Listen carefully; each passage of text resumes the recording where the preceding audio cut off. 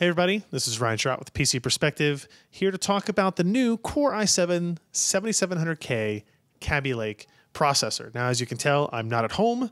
We are not in our normal studio, but I decided that even though we're at CES and we're going to cover this product remotely, it would make sense to have our YouTube viewers get have a discussion, I guess, about this particular processor. So we're going to run through this pretty quick.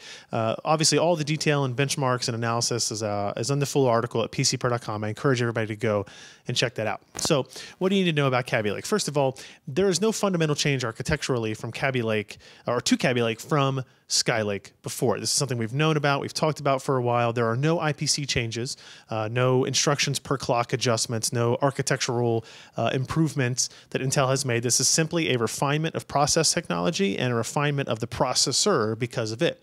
That refinement comes in the form of higher clock speeds, essentially. The 7700K runs at a base clock of 4.2 gigahertz with a boost clock of 4.5 gigahertz. That is higher than the 6700K that ran at 4.0 to 4.2. So you're going to get a 300 to 400 megahertz kind of improvement out of the box, 200 to 300 megahertz improvement out of the box. With this new processor, which is obviously going to equate to slightly better performance. The only other major feature that Kaby Lake adds is support for HEVC decode, H.265 decode acceleration. So it's doing that off of the processor cores and on the dedicated hardware block as part of the media engine this time around. So for mobile users, that makes a lot more sense. It's much more important because you're worried about battery life and power consumption to a much higher degree.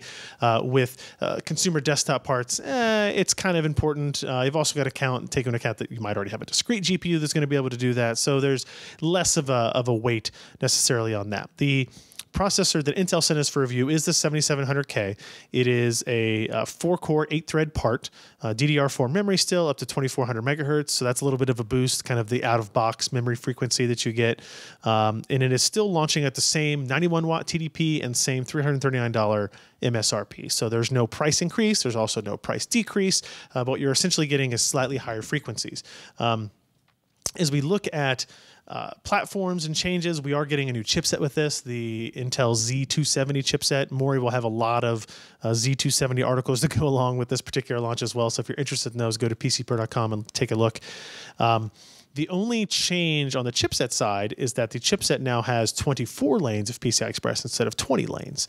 Not a big change. What this does allow is the Z270 chipset to support Intel Optane memory, which we don't know a whole bunch about yet. We're still learning more about. That's more of a springtime release, but it will require Z270 and Kaby Lake 7th generation core processors to support Intel's Optane kind of caching technology. But otherwise, processors are compatible, right? You can use a Kaby Lake processor on a Z170 board. You can use a Skylake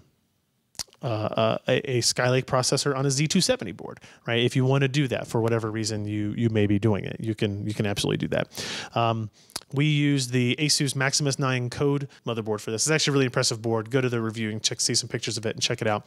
A couple of things to touch on real quick. Overclocking on this went pretty well. I was able to run this processor at 5.1 gigahertz stable with a 1.35 voltage, 1.35 volts on the V core.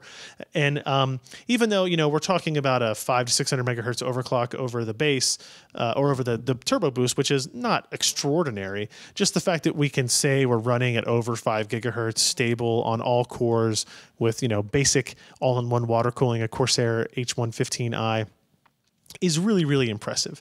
And that will be something that is kind of like a feather in Intel's cap, I guess, for the time being.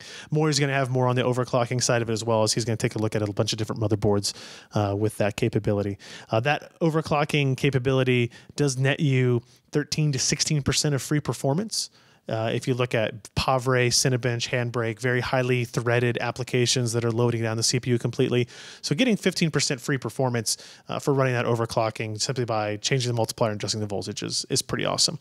Integrated graphics performance really sees modest increases, just a couple of percent this way, but people who are buying the 7700K aren't worried about integrated graphics performance in reality.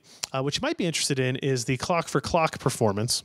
This is a test we started doing with, I believe we started doing with Haswell or Broadwell, continued in Skylake, and here with Kaby Lake, it makes sense. This is where we run all these processors from Sandy Bridge, Ivy Bridge, Haswell, Broadwell, Skylake, and now Kaby Lake at 3.5 gigahertz and kind of show you where their performance is if they're all running at the same clock speed.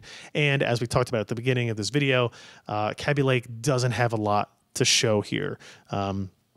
Cinebench 11.5 running in single thread gets a score of 1.71 on Kaby Lake and 1.72 on Skylake, guys. So you are essentially leveling out on the IPC, which sucks. It's not something we wanted to see. This is kind of the first time we've gone away from the tick-tock model. Now we're in tick-tock-optimize. This is the optimize step.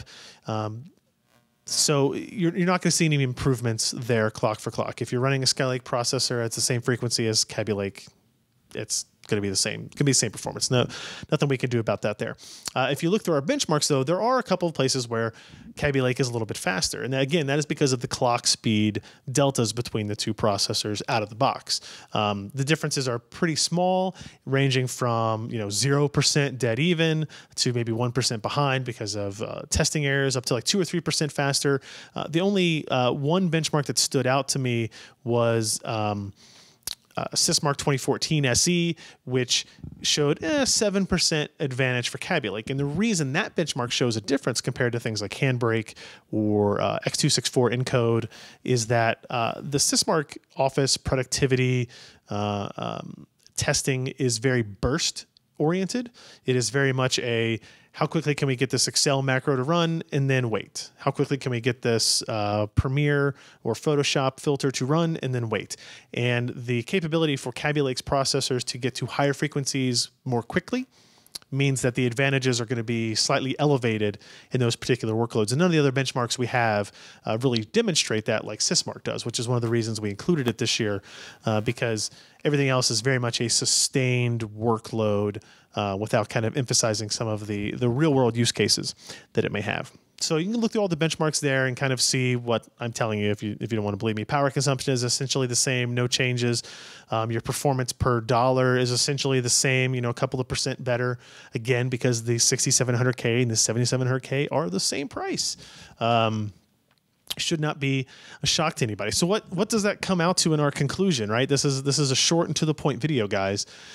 The Core i7-7700K Kaby Lake processor is the new best consumer processor from Intel and from anybody really, if you think about it.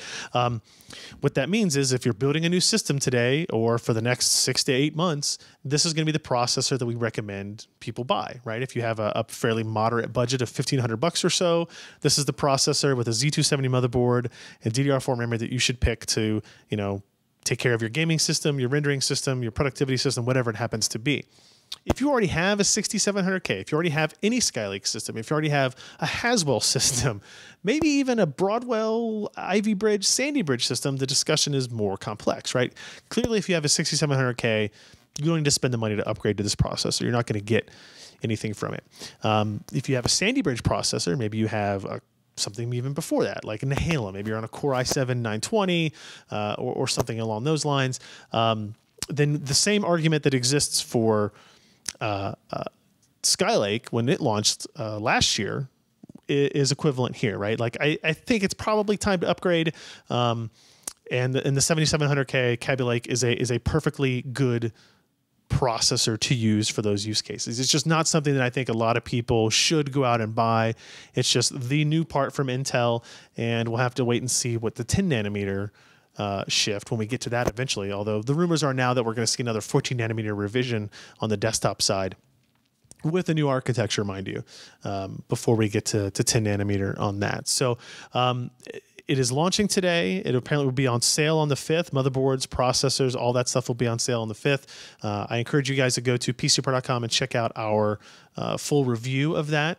We have some other discussions in there about like, what if you have, should you worry about this at all if you have 8 core processor today that maybe runs at a lower frequency? It depends on your single-threaded workloads versus your multi-threaded workloads. So that's where we're at. I really feel like Kaby Lake is going to be disappointing to a lot of people on the desktop side. It's not a bad part. It's just not that much better than the previous part, which for Intel and their competitive landscape against AMD and even their own stuff is a perfectly reasonable assessment for them. So on the mobile side, it makes a lot more sense for notebooks. The move from Skylake to Kaby Lake means significantly more and will result in significantly more. For desktop consumers, it's okay. It's a good part. If you're building a system, this is what we go with. So make sure you go to PCPro.com, check out the full review, guys. And if you're watching this near launch day, make sure you're going to PCPro.com/CES and checking out all of our CES coverage from this week as well. It's going to be a busy week. A lot of product launches, a lot of reviews, a lot of architecture previews. A lot is going to be happening. So make sure you stay tuned to PCPro.com. Thanks, guys.